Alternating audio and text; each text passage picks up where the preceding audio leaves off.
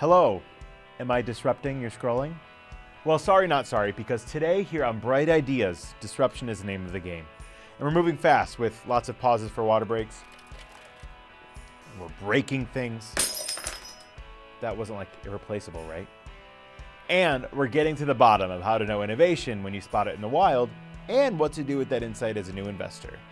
Cue the light bulb, because this is an especially bright episode of Bright Ideas.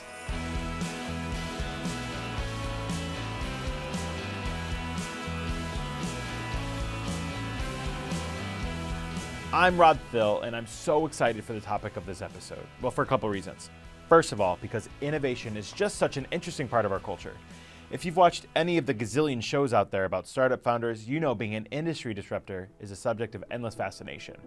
And we're going to talk about that innovative drive later in the show, but first, I wanted to disrupt my own monologue by introducing Chris Lee. Chris is a portfolio manager at Fidelity. He keeps close tabs on which industries out there are primed for disruption, and by who, and how that can create opportunity for investors. Chris, welcome. Hi, Rod. Thanks so much for having me, and really excited to talk disruption and innovation with you. So disruption is a word that has become pretty unavoidable, and in embracing it the way we have, I feel like we've skipped over recognizing that it used to be something you can get in trouble for, has a negative connotation, like being disruptive in school. But now I can invest in it, so what's that about? Yeah, so when we talk about disruption in terms of investing, what we're really talking about is doing something differently or doing something better. So disrupting the norm, for example, when maybe the norm itself wasn't quite as good as we thought it could have been. You know, that could be like a new product that delivers a better customer experience, or a service that's delivered to consumers more effectively or more efficiently, and potentially in a lower cost fashion. So our lives have been somewhat disrupted these last couple of years, if we're going to be honest, right? And I have to imagine that some disruption and innovation came out of that. Oh yeah, totally. You know, we became much more reliant, for example, on e-commerce. And innovators in that space moved very quickly to improve customer service, creating a simpler and more seamless experience. Think of all of the startups who disrupted the on-demand food delivery space, with everyone rushing in to see who could get you your burrito or smoothie the fastest. And one of my new favorites, the return of the QR code. Yeah, exactly. Not a brand new innovation, but an innovative application of it. Another example that's worth talking about is peer-to-peer payments. You may not remember how difficult it used to be to split a restaurant check with a group of friends.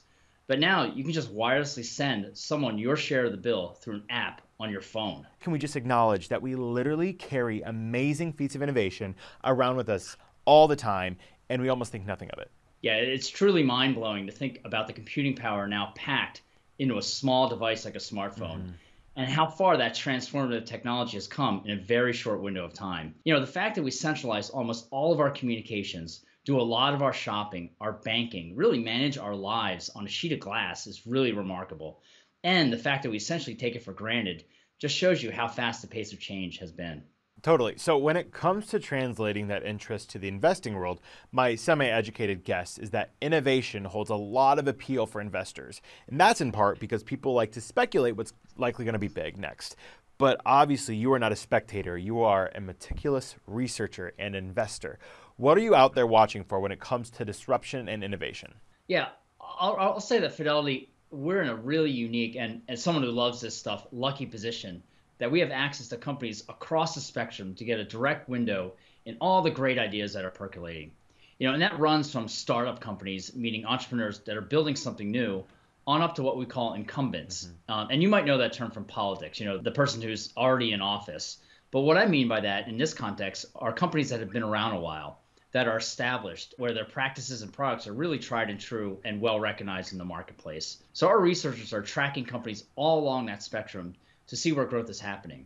And I'd say there's not necessarily a bias towards your lean, early stage startup companies, because sometimes the incumbents themselves are the ones best positioned for growth and disruption, because they have long-standing customer relationships that they can rely on and that they can translate into quicker adoption for their product or service and stronger revenues, which ultimately investors love. Yeah, and not just oriented around the personal technology we take for granted either, like we talked about earlier, as disruptive as those technologies are. Yeah, that's right. So take telehealth and the rise in mental wellness apps, for example.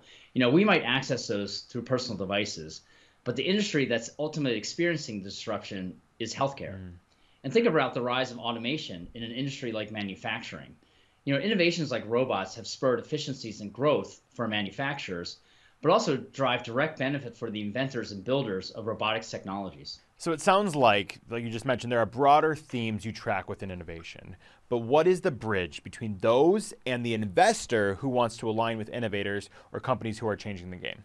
Yeah, sure. So, broadly speaking, one of our goals as researchers is to take a methodical approach to trying to model out which companies have the potential to be winners over time and where which great ideas can actually sustain themselves and support a great business over time.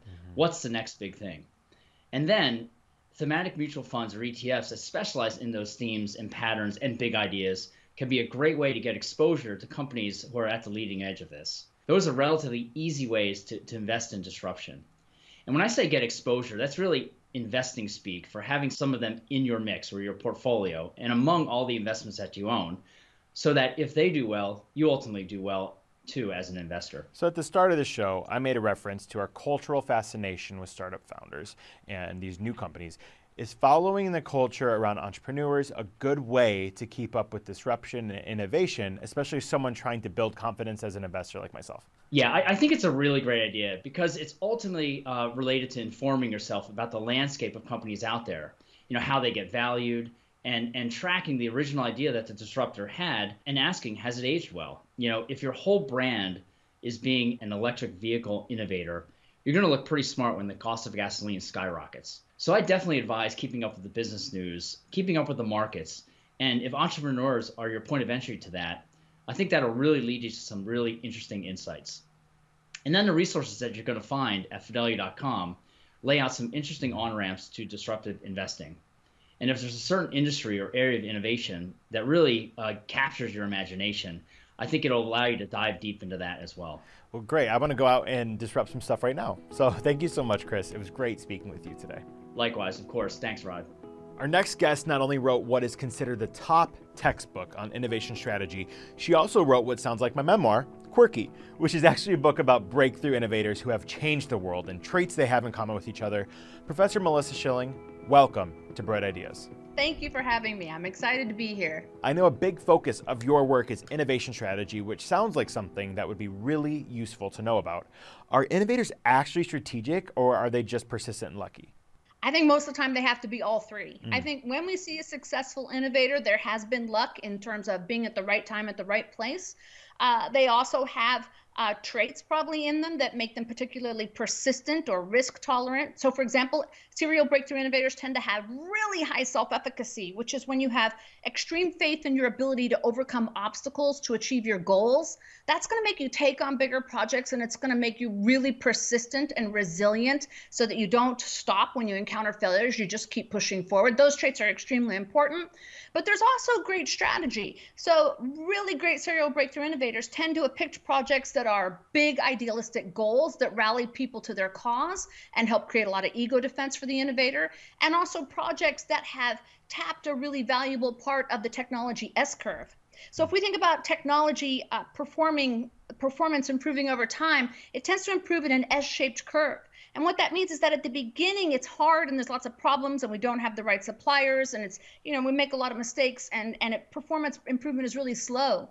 And then at some point, things start to accelerate because we get more knowledge, we get a better interface, we have better suppliers, we have enabling technologies. And so performance is improving really fast at that stage. And then at some point, technology performance tends to plateau out again. You tend to reach the natural inherent limits of things or a satiation point in utility. And if you keep investing at that stage, you're sort of wasting your effort. So is the trick catching trends before that final curve? Yeah, knowing what that curve is shaped like, knowing where you are on it, and investing in projects where there's a lot of payoff from your effort is hugely important. Yeah, especially when you can cross that with the self-efficacy. Did I say that right? Okay. Yes, it's a tongue twister. Awesome. Well, thank you so much, Professor Schilling, for joining us today. There is a lot to understand about where game-changing ideas come from, what sets them up for success, how consumers are going to respond. I can go on and on, but this has just been really great. Thank you. This has been really fun for me too. Yeah, take care. And to all of you watching, keep innovating, keep researching innovative companies and founders, keep changing the game. Definitely check out fidelity.com/disruption if you want more details on investing and innovation, and Stay tuned for the next episode of Bright Ideas. See you soon.